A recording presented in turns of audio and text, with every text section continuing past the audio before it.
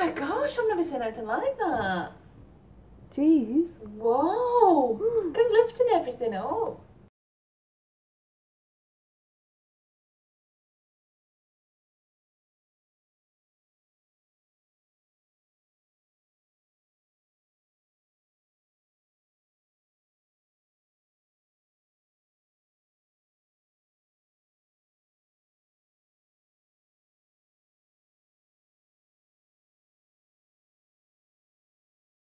Fort McMurray, Alberta, Canada. You remember the huge fire there? Over 80,000 people have been evacuated.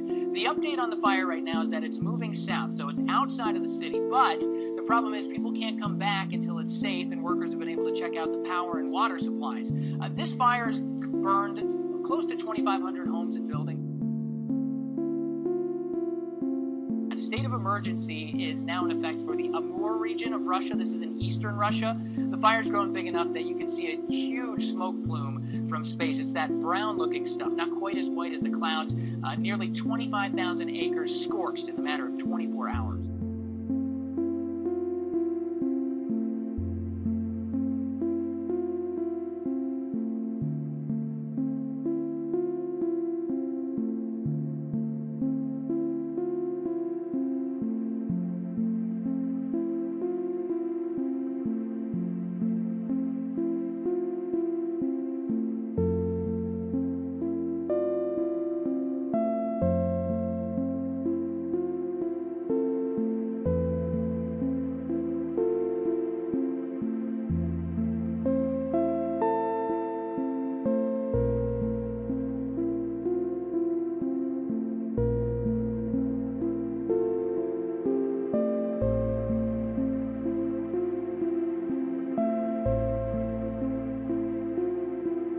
Humongous tire fire that's going on the outskirts of Madrid. You know, you look at that fire, you can tell right away that's not trees burning, and there's definitely something else. And as I said, it's tires. It could actually take a couple of days to put this fire out, and you know, officials up there are thinking that it was actually started deliberately.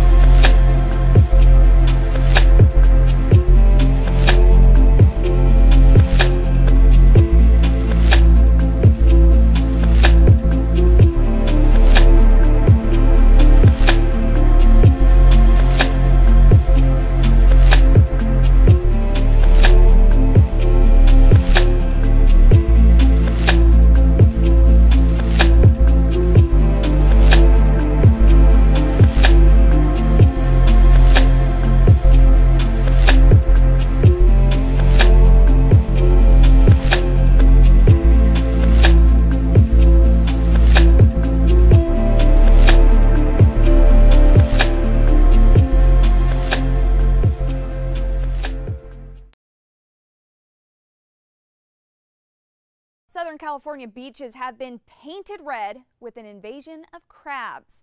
Thousands of vibrant red tuna crabs swarmed Huntington and Imperial Beach on Wednesday, May 11th.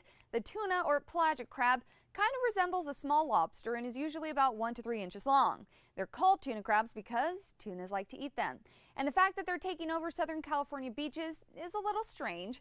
This actually happened last June, but in way bigger numbers. And local authorities said it was the first time in 34 years that people had seen them in the area.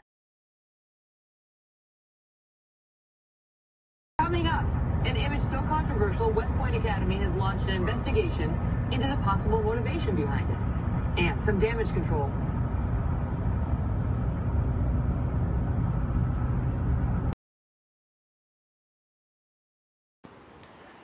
It's hard to see, but the sky is orangish, and it was a double rainbow earlier, and it is It's 8:15 right now, and there's just been lightning. What is up with the weird weather in Texas?